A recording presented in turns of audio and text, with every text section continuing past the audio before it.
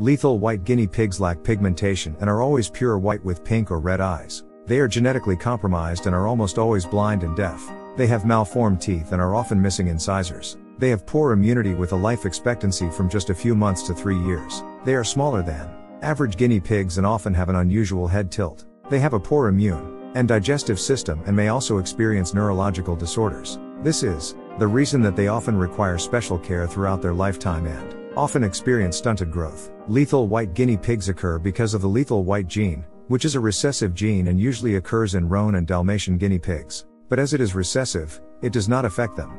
However, when a roan guinea pig is bred with a roan, a Dalmatian guinea pig with a Dalmatian, or a roan and Dalmatian are bred together, there is a 25% risk of the offspring carrying the lethal white gene and being affected by this anomaly. So, there might only be one baby guinea pig in the litter carrying the lethal white gene and other siblings may not be affected.